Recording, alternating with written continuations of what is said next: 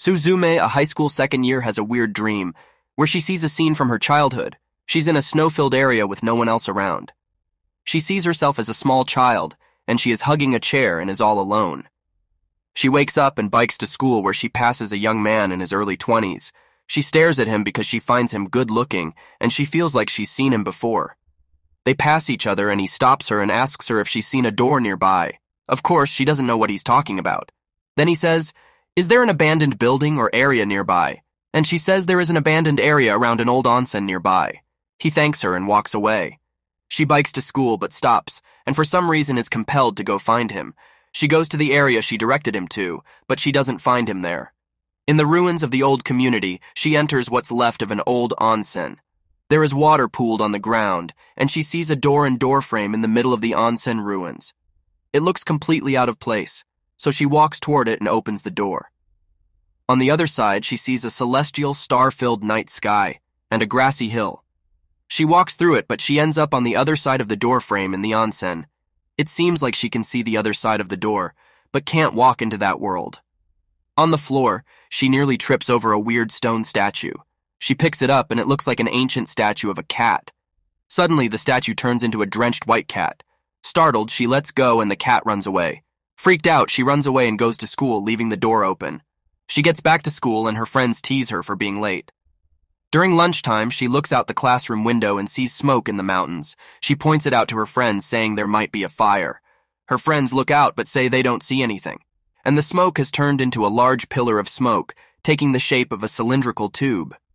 She sees that the red-black smoke is pouring out of the door she left open, and the man she passed by that morning is trying his best to close it.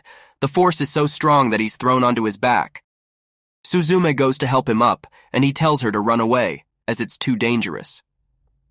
The man runs to the door and tries to close it again. Instead of running away, Suzume throws herself against the door. The man chants some phrases, incantation, and the key he wears around his neck starts to glow. Finally, the two shut the door and a magical lock appears.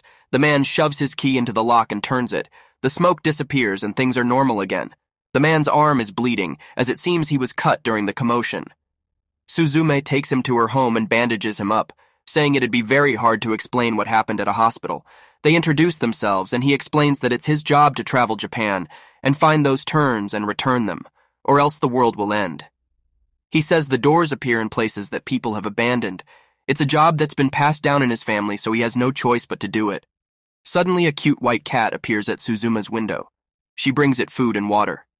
Then, suddenly, it speaks and tells Suzume that it loves her. The cat looks at the man, Soda, and says he's in their way.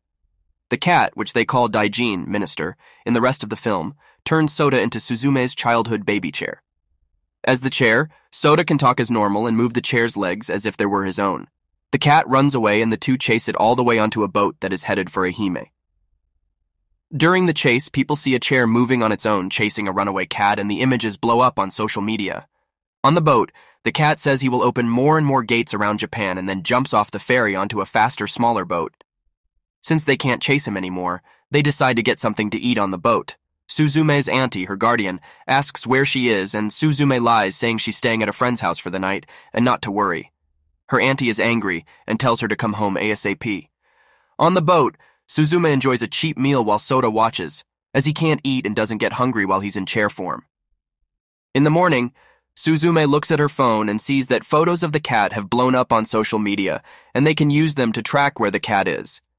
Soda tells Suzume to get on the next ferry home and that he can handle the rest on his own. Suzume declines and says people will get suspicious. It'll cause trouble if there is a walking chair moving around in public. He reluctantly agrees and accepts Suzume's help. The two start walking up a road along a mountain, and Suzume hears a motorbike approaching from behind. The motorbike seems to be delivering crates of oranges and passes them by without noticing them. Suddenly, one of the crates of oranges comes loose and falls off the bike. The oranges roll down the mountain towards Suzume and Soda. The driver, Chika Amabe, is a high school girl about the same age as Suzume. However, in the distance, Soda sees the distinct smoke clouds of the Mimizu rising on a distant mountain, and says she doesn't understand what Suzume is doing here, but knows she's in a hurry and will take her wherever she needs to go. Suzume points Chika in the direction of the smoke, and when they arrive in the general area, there are lots of road closure signs along a crumbling street. Do not enter signs line the road as well. Suzume runs off with Sota in her hands. Sota jumps and runs down the mountain toward an abandoned school building. Sota sees the Mimizu has come out of the abandoned school and tries his best to push the sliding door closed. Sota says she needs to be the one to seal this door. He tells her to close her eyes, and she'll be able to hear and see the people who used to live here. She'll be able to see their memories. Suzume doesn't fully understand, but she does as he asks, and she closes her eyes. She starts to see a hazy image of students coming to the school and entering the door she is trying to shut. She hears them talking. The key starts glowing, and finally Sota and her are able to shut the door. The magic lock appears, and she shoves the key into the lock and turns it. The door is sealed, and the two celebrate. Suddenly, the cat appears and starts to admire Suzume's efforts. Sota yells at the cat and asks him to turn him back into his normal body. Chika offers Suzume a place to stay for the night, and Suzume agrees. It turns out Chika's family owns a ryokan, and they let Suzume stay in Chika's room as a thank you for saving the oranges and in exchange for helping out with the chores. Chika calls Suzume, telling her dinner is ready, and she asks Sota if he'll be okay on his own. He says he doesn't get hungry in this body, so she should go enjoy herself. After dinner, Chika and Suzume clean the onsen. Before bed, the two chat more, and Chika asks Suzume what she's really doing all this way from her home. Suzume doesn't know how to respond, and Chika says it's okay if it's something she can't talk about. She says she was thankful that Suzume came along. She hadn't been to her old high school in a while, and seeing it again made her really nostalgic and remember all the good memories she had in that place. She says that whatever it is, it seems like it's something important that Suzume has to do no matter what, and she can relate to that. Suzume is happy that Chika understands her, and the two go to bed. In the morning, Suzume sees on her phone that the cat has made it all the way to Kobe. She tries to wake up Sota, but he doesn't move or say anything. Suzume tries to take the chance to kiss him, but then stops and wonders where his mouth even is on the chair. Suddenly, Sota wakes up, and Suzume tells him the cat is in Kobe and they have to get going. She thanks Chika and her family for all they've done, and the two promise to keep in touch. A sudden downpour occurs, and the two take refuge under a bus stop. The next bus won't come for a long time, so the two think about what they should do. At that moment, a good Samaritan, Rumi Ninomiya, notices Suzume alone and stops her car. In the back of the car are the woman's two young children. Rumi checks her phone and says she's in trouble because her babysitter canceled last minute, and she has to work in a couple hours, and then looks at Suzume. Next, we see Suzume getting worn out trying to keep the kids entertained. Suzume is out of her element. Sota springs into action and starts acting like a robot chair. Suzume says it's a robot toy chair, and the kids take turns riding on Sota as he walks around the room. After the kids fall asleep, Suzume goes downstairs and Rumi asks for Suzume's help as the bar is really busy. The cat sees Suzume and exits out the front door. Suzume says she needs to step out for a minute and runs after the cat. She yells for Sota, who jumps out the second-floor window. The two chase after the cat and see the familiar Mimizu smoke rising from an abandoned amusement park in the mountains. Once they arrive, they see the source of the Mimizu is a door on one of the carts on an old Ferris wheel. Sota says he'll go after the cat while Suzume seals the door. Suzume makes for the Ferris wheel cart and starts pushing the door closed. Meanwhile, Sota chases the cat and the two land near the amusement park generators. The cat does some magic and the generator powers up, causing the park to come to life. However, the Ferris wheel also starts turning, and Suzume struggles to stay on the outside of the cart as it rises into the air. She takes a step into the cart, and she sees the scene she saw the first time she opened a door. A celestial night sky, a lush green hill, and what appears to be her as a child with her deceased mother. In a trance, she steps closer to the scene and calls out to her mother. Sota finally catches up with the cat. At that moment, he sees that Suzume is in trouble. Suzume thinks she's walking into a lush field, when in reality she has stepped into the Ferris wheel cart, and taking a step further will cause her to fall out of the cart on the other side. Sota leaves the cat and runs toward the Ferris wheel. Suzume locks it and the two relax. The cat runs off again and the two of them decide to sit in the Ferris wheel cart until it comes back down to the ground. Suzume tells Sota what she saw on the other side. When they get back to the snack bar, Rumi comes out and hugs Suzume, saying she shouldn't go out alone at this time of night. Rumi, Suzume, and the hostess have dinner together. Before bed, Suzume sees she has 50 messages from Tamaki. Tamaki decides she has to track Suzume down and bring her back on her own. That night, Suzume lies down on the booth for bed, and Sota tells her that he's a 4th-8th year university student who wants to become a teacher. However, he missed the teacher's exam because of the situation they were in. Suzume is surprised, and the two chat until they both fall asleep. When Sota falls asleep that night, we see that his soul is falling further and further away from the real world, likely because of what the cat has done to his body. When he falls asleep, it's like he sinks into a different world, and he sits on a deserted beach on Suzume's chair. The next day, Rumi drops Suzume off at the train station. Suzume and Sota take the bullet train back to Tokyo, as Sota says he has books in his apartment he needs to see.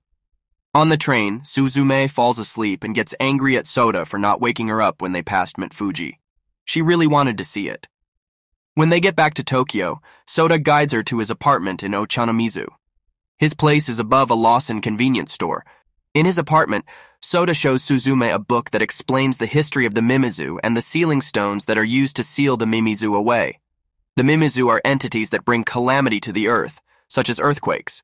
He said there is one stone in Kyushu, her hometown, and one in Tokyo. He explains that his family has always been tasked with sealing away the Mimizu when they appear. After Sota is done explaining, they think of their next plan of action when there is a knock at the door. It is Sota's friend Serizawa.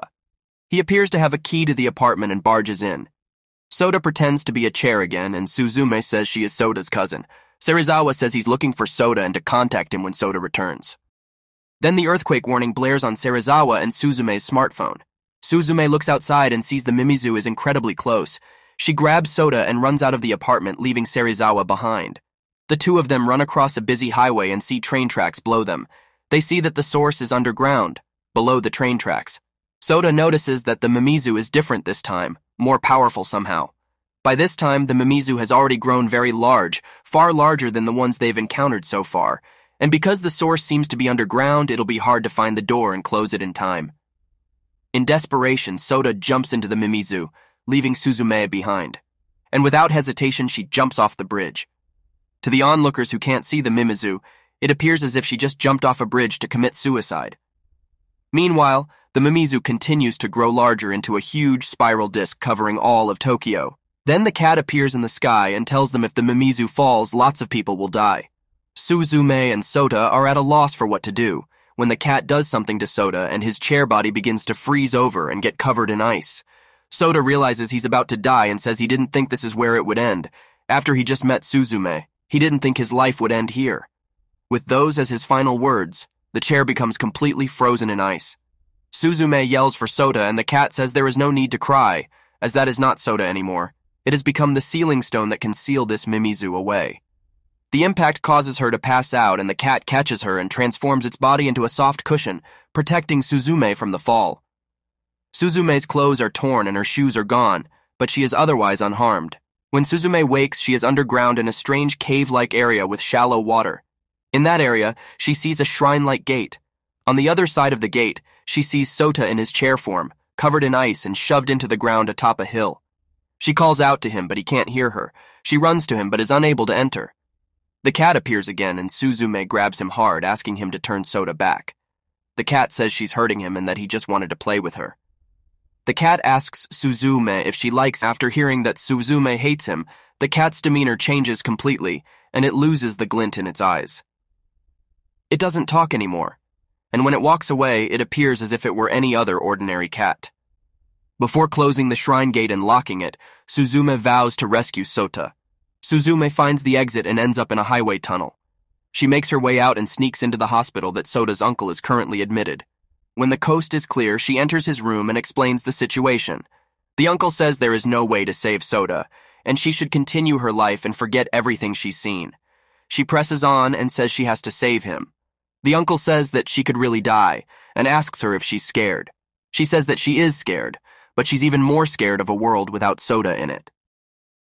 The uncle laughs and tells her that the only way to get him back is to go to the place that she sees on the other side of the gates. Determined, she knows where she has to go, to her childhood hometown in Miyagi. She goes back to Sota's apartment and puts on her clean uniform and she makes her way to Ochanomizu station. Coincidentally, Sota's friend Serizawa is sitting in his car in front of the station and spots Suzume. He calls out to her and asks where Sota is. She says she doesn't have time to talk and tries to get away, but he grabs her hand wanting more of an explanation. Just then, Tamaki arrives and sees them.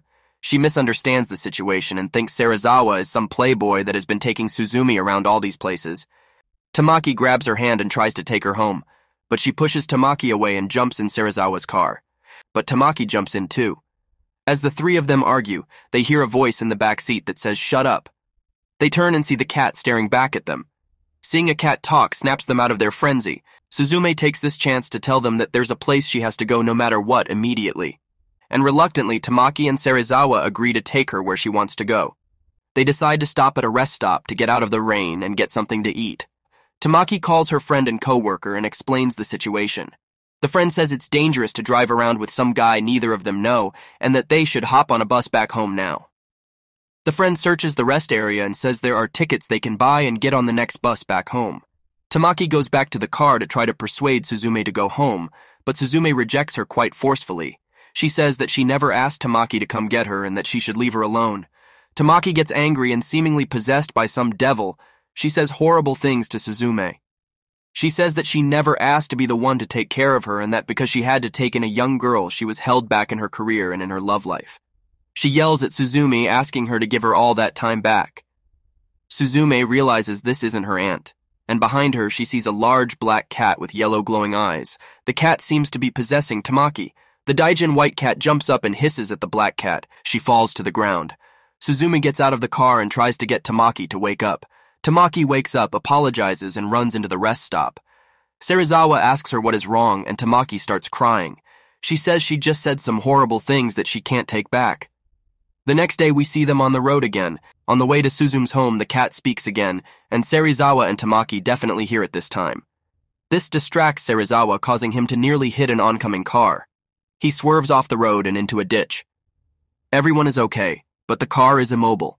Tamaki finds an old bike nearby, and she catches up to Suzume and tells her to hop on, and the cats hop into the basket of the bike. Tamaki apologizes for what she said at the rest stop and says she didn't mean it. She says she isn't sure what's going on, but she knows it's important, and Suzume digs up a time capsule in the backyard. It has a notebook she used to doodle in, and she says she remembers drawing the scene in her childhood that she sees on the other side of the gate. Finally, the last page of the notebook shows a star-filled night sky, and Suzume next to a door. She grabs the page and stares at it, and runs off with the cats close behind. The white cat calls out to Suzume, and they find a toppled-over door in frame. She opens the door and sees the familiar scene of a star-filled night sky and prepares to jump through, when Tamaki catches up to them. Tamaki asks where she's going, and Suzume says she's going to the one she loves. She jumps through and sees the largest Mimizu she's ever seen. In the air, the black cat turns into a giant white tiger and starts to fight the Mimizu. Suzume and the white cat land in a devastated area. Ruins of houses are burning. There are boats on top of ruined houses and crumbling buildings. She sees a hill and Soda frozen on top of it. They reach Soda and Suzume tries to pull her out, but her hands begin to freeze as soon as she touches him. The cat warns her that if she removes him, there will be no sealing stone to keep the Mimizu in place, and it'll be released into the world again. Suzume says she doesn't care and that she will become the sealing stone and take Soda's place.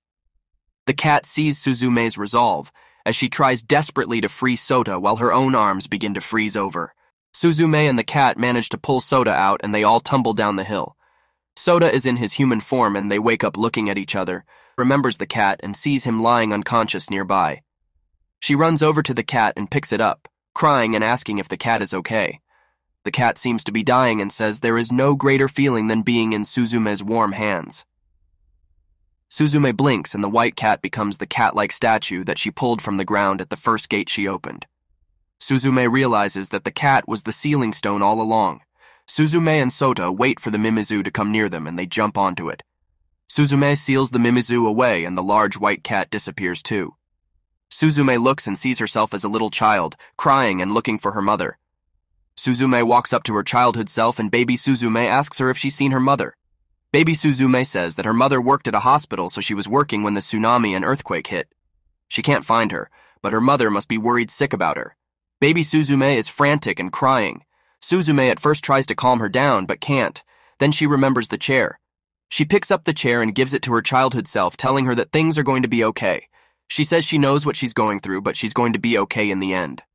Baby Suzume takes the chair and opens a door at the top of the hill. Before she walks through, she sees Suzume and Soda standing at the bottom of the hill. After that, Present time Suzume and Soda go back through their own gate. Suzume no Tojimari ends with Soda saying he needs to go and make sure there are no more gates, but that he'll definitely visit her again.